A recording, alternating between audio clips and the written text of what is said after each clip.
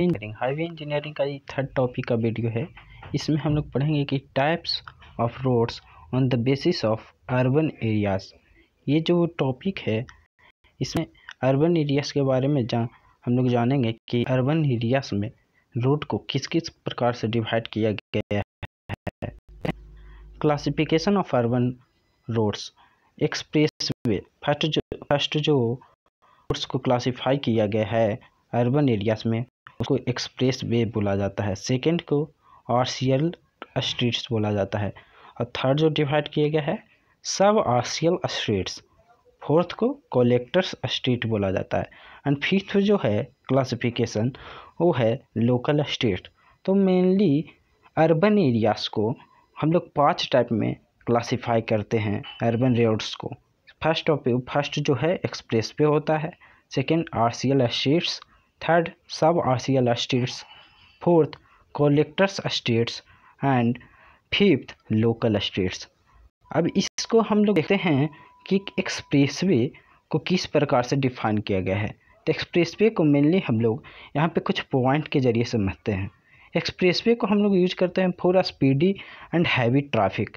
जहाँ पे स्पीड चाहिए, जहाँ पे जो रोड है वहाँ पे गाड़ियों का जो स्पीड मेंटेन होना चाहिए वहाँ पे एक्सप्रेसवे को हम लोग यूज करते हैं। जैसा हायर स्पीड से जहाँ पे गाड़ी चलता है वहाँ पे एक्सप्रेसवे यूज होता है।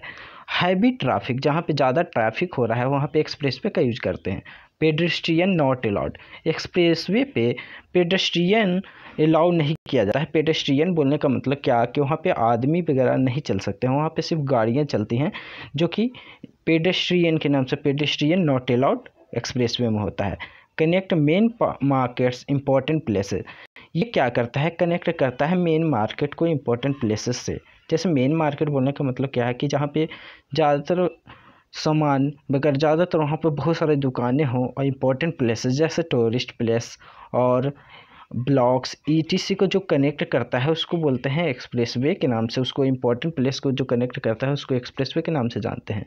एक्सप्रेसवे इसमें एक था जो फोर्थ पॉइंट है, complete separation of opposite moving traffic bye A divider और मेरिडियन।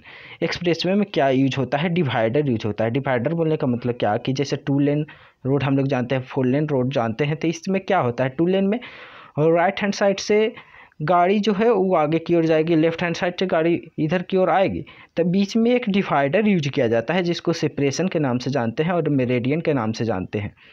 तो इस एक्सप्रेसवे में मेरिडियन होता है, डिवाइडर होता है। अब जो फिफ्थ पॉइंट है, लेवल क्रॉसिंग और soft curves steep gradients avoided. जैसे लेवल क्रॉसिंग और जो क्रॉसिंग होता है एक्सप्रेसवे में वो नहीं दिया जाता है, क्योंकि जो लेवल क्रॉसिंग बोलने का मतलब है कि पास में जो क्रॉसिंग होता है वो सब एक्सप्रेसवे में नहीं होता है। Soft curves and steep gradient, soft curve बोलने का मतलब क्या है कि वहाँ पे ज़्यादा मुड़ाव नहीं होता है, स्ट्रेट में एक्सप्रेसवे जाता है। स्टीप ग्रेडियंट्स, वहाँ पे ग्रेडियंट को अवॉइड किया जाता है। फिफ्थ जो सिक्स्थ पॉइंट है, telephone facility, highway police service station, refreshment facility available at regular interval. Expressway में क्या होता है कि वहाँ पे रेगुलर इंटरवल में टेलीफोन फैसिलिटी दिया जाता है कि आप बात कर सकते हैं कहीं भी। और हाईवे पुलिस, वहाँ पे हाईवे में पुलिस भी का भी सुविधा दिया जाता है एक्सप्रेसवे में। एक्सप्रेसवे में सर्विस स्टेशंस होते हैं। सर्विस स्टेशन बोलने का मतलब क्या है कि जब गाड़ी वगैरह ख़राब हो जाती है तो सर्विस स्टेशन में जाके हम लोग गाड़ी को सर्विस करवा सकते हैं। Refreshment facility available at regular interval. Refreshment facility just as hotels वगैरह वहाँ पे पास में होता है एक्सप्रेसवे के बगल में। तो ये सब जो है मेन हम लोग टॉपिक देखें कि एक्सप्रेसवे में क्या क्या चीज़ का उपयोग किया जाता है या क्या क्या चलते एक्सप्रेसवे को बोला जाता है कि वो एक्सप्रेसवे में स्पीड मेंटेन किया जाता है। अब हम लोग आगे देखते हैं कि आगे में क्या है। आर्शियल स्ट्रीट्स, आर्शियल स्ट्रीट्स किसको बोलेंगे, for the heavy important traffic inside the city.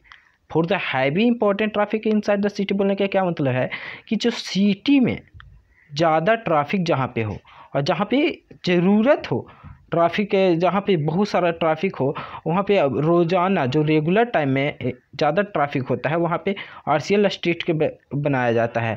Usually along the expressways serving as principal network of traffic flow. तो ये एक्सप्रेसवे के बाद में बनाया जाता है आरसीएल एस्टेट, जिसको क्या बनाया जाता है इसलिए ताकि ट्रैफिक फ्लो को कम करे। Join central business district with outside residential areas, ये क्या करता है, सेंट्रल बिजनेस को, जो डिस्ट्रिक्ट में जो सेंट्रल बिजनेस जो होता है, जो मार्केट प्लेसेस में होता है, उसको कनेक्ट करता है अदर रेसिडेंशियल एरियाज से। रेसिडेंशियल एरियाज बोलने का मतलब क्या, कि गांव वगैरह से कनेक्ट करता है, उसको आरसीएल एस्टेट बोलते हैं।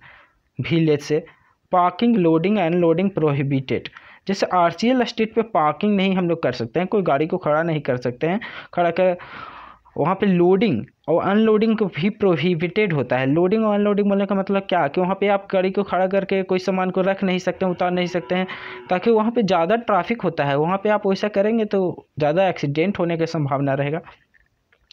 Pedestrian are allowed to cross only eight intersections, pedestrian जो होता है एक इक्वल इंटरवल पर पेडेस्ट्रियन को दिया जाता है।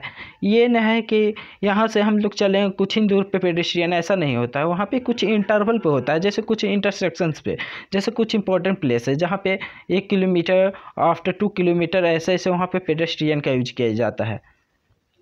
सब आरसीएल एस्टेट आप किस बोलते हैं, यहाँ पे देखते हैं। सब आरसीएल एस्टेट हम लोग बोलते हैं कि जहाँ पे less traffic then RCL estate हो। आरसीएल एस्टेट में भी ट्रैफिक होता है, लेकिन जो सब आरसीएल में है वहाँ पे लेस ट्रैफिक होता है, वहाँ पे कम ट्रैफिक होता है। Pedestrian are allowed to cross only eight A intersection, इसमें भी क्या है, पेडेस्ट्रियन जो है वो क्रॉस सेक्शन पर भी अलाउ किया जाता है। अब spacing varies from 0.5 kilometre in central business areas to 3 to 5 kilometre in residential, जो यहाँ पे स्पेस जो वेरी करता है वो 0.5 किलोमीटर इन सेंट्रल बिजनेस जहाँ पे हो रहा है वहाँ पे सब आरसीएल एस्टेट 0.5 किलोमीटर मिनिमम रहेगा, और जो रेसिडेंशियल एरिया है वहाँ पे 3 to 5 किलोमीटर रहता है।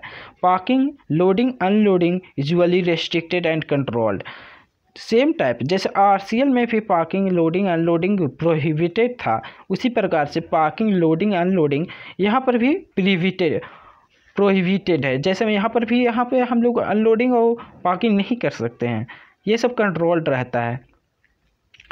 अब देखते हैं आगे इसमें कलेक्टर्स स्ट्रीट किसको बोलते हैं। कलेक्टर स्ट्रीट को बोलेंगे meant for collecting the traffic from local street to the RCL street. Collector street हम लोग उसको बोलते हैं कि जो ट्रैफिक को, जो लोकल ट्रैफिक को लोकल स्ट्रीट से आर्टरीज स्ट्रीट तक लेके जाता है, उसको कलेक्टर्स स्ट्रीट बोलते हैं। जैसे हम लोग बोलते हैं कि जो मिनिमम जो मार्केट प्लेस है, मार्केट प्लेस से जो रेसिडेंशियल एरियाज में जाता है, तो उसको हम लोग पीछे पढ़ चुके हैं कि आरसीएल स्ट्रीट, उसको आरसीएल स्ट्रीट उसको बोलते हैं। लेकिन जो आरसीएल स्ट्रीट और लोकल स्ट्रीट को आपस में कनेक्ट करता है उसको कलेक्टर स्ट्रीट बोलते हैं। Full access allowed from properties along side, जैसे यहाँ पे कलेक्टर स्ट्रीट को बहुत सारा प्रॉपर्टीज दिया गया है, जैसे ये रेसिडेंशियल को आरसीएल से कनेक्ट करता है तो इसको बहुत सारा फ़ायदा है। जैसे मार्केट प्लेस से कोई सामान ले जाना है तो मार्केट प्लेस से हम लोग कलेक्टर स्ट्रीट के जरिए लेके जा सकते हैं, लेकिन आरसीएल स्ट्रीट के जरिए नहीं लेके जा सकते हैं, क्योंकि आरसीएल स्ट्रीट में अनलोडिंग और लोडिंग का प्रोहिबिटेड है। वहाँ पे situated in residential, commercial, industrial areas. Collector street कहाँ होता है कि ये सिचुएटेड होता है और रेसिडेंशियल, कॉमर्शियल, इंडस्ट्रियल एरियाज में। Few parking restriction except for peak hours, जैसे यहाँ पे पीक आवर्स में जो यहाँ पे रेस्ट्रिक्शंस होता है, यहाँ पे फ्यू पार्किंग नॉट अलाउड, जैसे कुछ कुछ पार्किंग यहाँ पे अलाउड नहीं किया जाता है। पार्किंग नॉट बिकॉज ऑफ कि यहाँ पे कलेक्टर से यहाँ बहुत सारी गाड़ियाँ आती जाती हैं, तो कारण यहाँ पे पार्किंग नॉट अलाउड रहता है। इसके आगे लोकल स्ट्रीट अब हम लोग देखेंगे। लोकल स्ट्रीट में क्या होता है, open access from residence, business और अदर प्रॉपर्टी, जिसमें क्या होता है कि हम लोग रेसिडेंस और बिजनेस का जो रेसिडेंशियल एरियाज और बिजनेस एरियाज को जो एक्सेस करते हैं लोकल स्ट्रीट के जरिए हम लोग कर सकते हैं। Does not carry large volume of traffic, local street पर क्या करता है कि जो ट्रैफिक होता है वो ज़्यादा, यहाँ पे ट्रैफिक नॉट अलाउड रहता है, यहाँ पे ज़्यादा ट्रैफिक जहाँ पे नहीं होगा वहीं पे लोकल स्ट्रीट होता है। Unrestricted parking and pedestrian allowed, वहाँ पे अनरेस्ट्रिक्टेड पार्किंग, जहाँ पे पार्किंग में कोई दिक्कत नहीं होता, वहाँ पे आप लोग गाड़ी खड़ा कर सकते हैं, वहाँ पे पार्किंग के लिए कोई मतलब वैसा नहीं है कि यहाँ पे प्रोहिबिटेड है। लोकल एरियाज में पार्किंग नॉट पार्किंग को लिए हम लोग व्यवस्था है कि हम वहाँ पे पार्किंग कर सकते हैं। तो यहाँ पे यही एक खास इसका एडवांटेज है कि लोकल स्ट्रीट में हम लोग को कोई भी गाड़ी वगैरह को पार्क कर सकते हैं। यहाँ पे पेडेस्ट्रियन अलाउड होता है। लोकल स्ट्रीट में क्या कि पेडेस्ट्रियन अलाउड किया जाता है। तो यहीं पे हम लोग समाप्त करते हैं इस वीडियो को। अगले वीडियो में हम लोग देखेंगे कि कैसे ट्रैफिक और टोनेज में क्या अंतर है, और लोकेशन के बारे में जानेंगे कि रोड का क्या क्या लोकेशन है, कहाँ कहाँ पे होता है।